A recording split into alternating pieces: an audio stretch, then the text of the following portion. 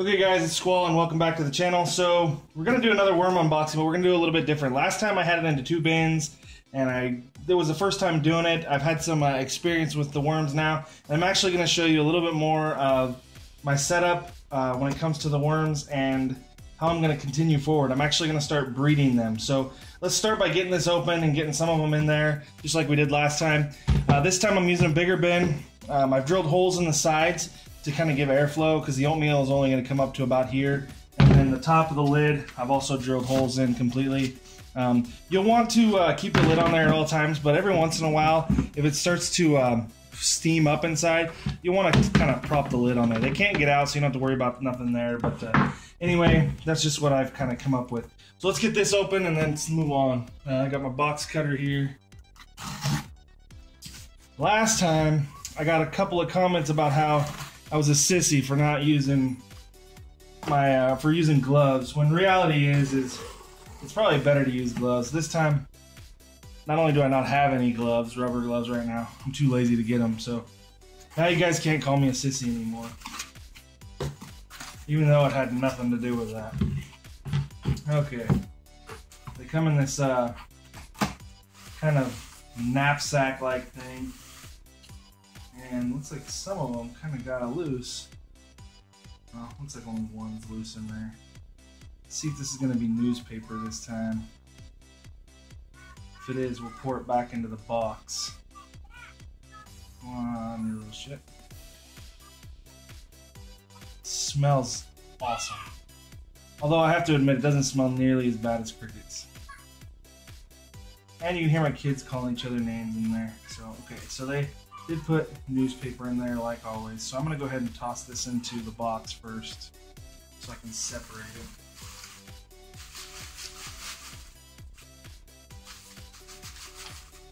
it. Worm powder. That ought to be good to breathe.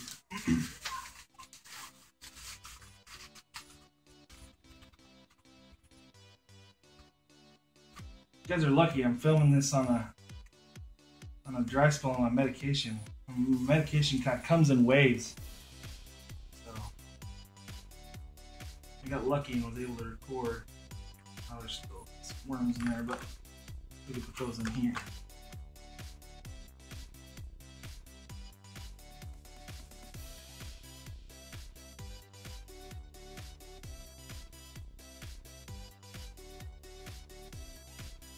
Now we're going to go ahead and put the oatmeal in there.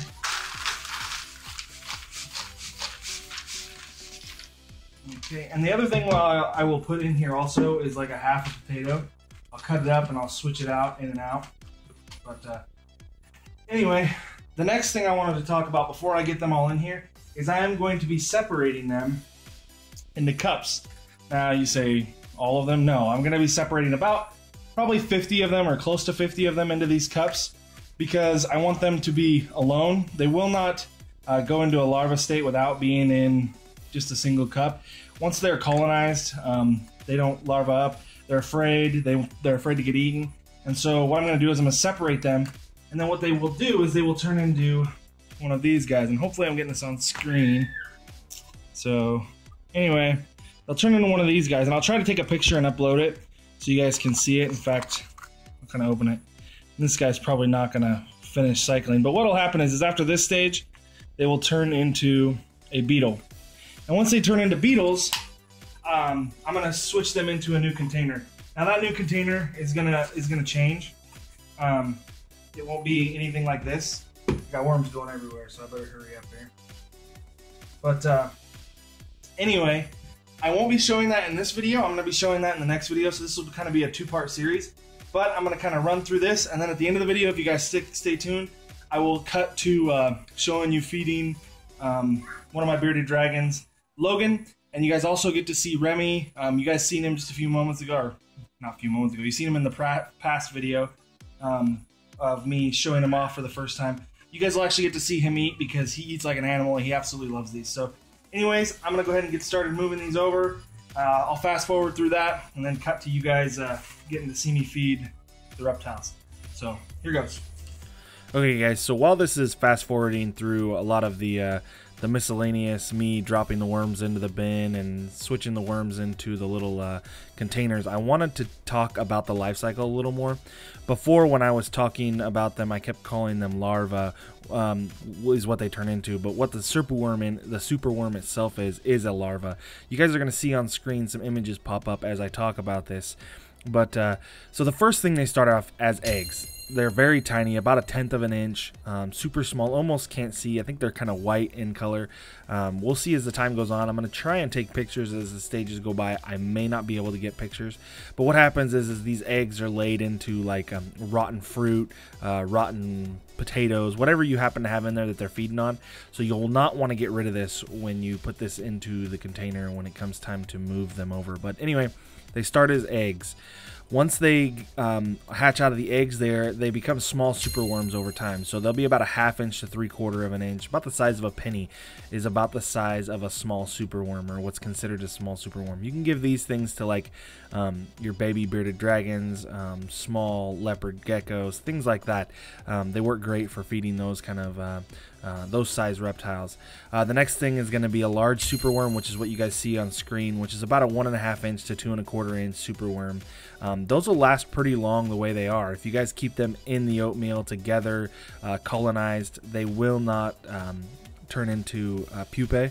They'll just kind of stay what they are, which is the larva, the superworm, because they're moving around, they're afraid to pupae, all that kind of stuff. It's not until you stick them into those little 2-ounce containers, or there's not enough of them to kind of feel each other moving, that they'll do that. So once they are done and you've put them into the 2-ounce containers, which is what I've done, they will turn into the pupae, which is what you've seen inside that one container that I showed you on screen a few moments ago. Once they've done that, then they're on their way to becoming what is next in the stage, which is a white beetle. That beetle is going to be about a 1.5 inch to 2 inch beetle. That is kind of a very short stage, I think, that they're in. From there, they'll then turn into the black beetle, which is what you want to start laying eggs. Once you get a black beetle, you can have them in the oatmeal with the vegetable, the potato, and they will start to lay eggs and feed, and those can do that for about 6 months, I believe, and they can lay quite a few eggs in that time. But that's kind of the life cycle of the superworm. That lasts usually 3 to 6 months from what they say. I will give you guys a more accurate representation as I go along. So let's go back to the video, guys. Okay guys, so we are back. Worms are moved into the bucket, the bin, the feeding bin. This will be fed to the reptiles. We'll get 2 potatoes in there, we'll put the lid on, and that'll be good. And then this is going to be boxed up. So basically what I'm going to do is I'm just going to close this off, and I'm going to stick it into somewhere dark so that they're not messed with or anything like that. They will turn into, slowly turn into beetles. I'll have to keep checking them. And I will do an update video for you guys on what they will go into next, and kind of the stages as they go.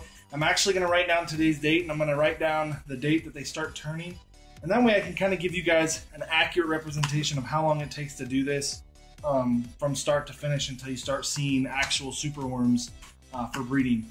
But anyways, I'm going to move to feeding the reptiles, and we'll go from there. See you guys in a few minutes. Okay guys, we are back. Here is my guy Logan. Rogue's gonna be down here. We're not gonna feed her right now. She's up hiding in her spot, and so I'm gonna leave her be. But this is Logan. This is my big man. He's my biggest male bearded dragon. He's about 450 grams. Got a big old head. I love his head. And he's also probably my most mellow bearded dragon. We are going to feed him now, and let's see. Gotta make sure I grab the right one because he eats quite a bit more than Remy, although I think Remy would try to eat as much as him. So we're gonna go ahead and set him down some worms, and he will go at it like an animal. Look at that. Heck yeah. We're gonna take some pictures while we go, huh? Get him. Oh, you can do it. Anyway guys, that is Logan. Absolutely fantastic bearded dragon. I love this guy. He's just a normal citrus looking dragon with some kind of blue barring on his sides. But love him to death. And next we are going to move on to Remy, which you guys haven't seen him eat before. But that's my biggest male, 440 grams. My female, she's about 360 grams last time we checked. I'll do an update video on them here pretty soon. In fact, you know what? Here is a clip of them in the pool together out in the summer. They're not quite ready to mate, but it was kind of cute to see them in the pool together. So here's a video of them doing that, and then I'm gonna move over and we're gonna feed Remy.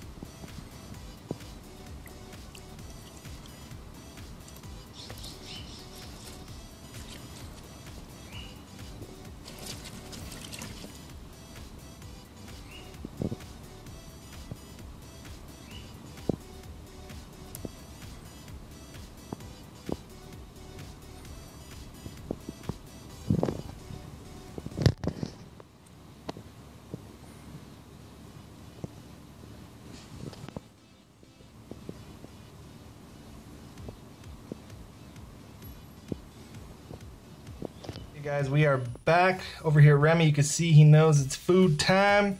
Look at him all ready to go. He knows this is the food bucket.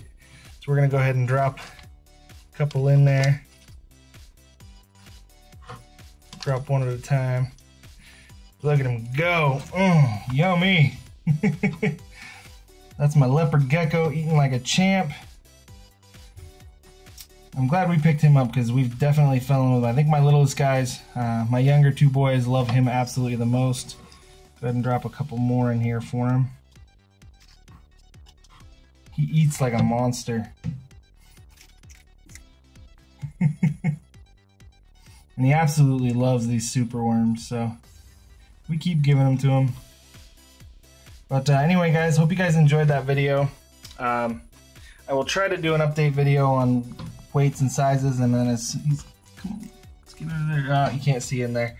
But anyway, guys, hope you guys enjoyed the video. I will try to throw up some pictures of him in the sunlight. I did that in the last video too, but I'll go ahead and do that in this video too, so in case you missed the last video. But hope you guys enjoyed that one, and thanks for stopping by.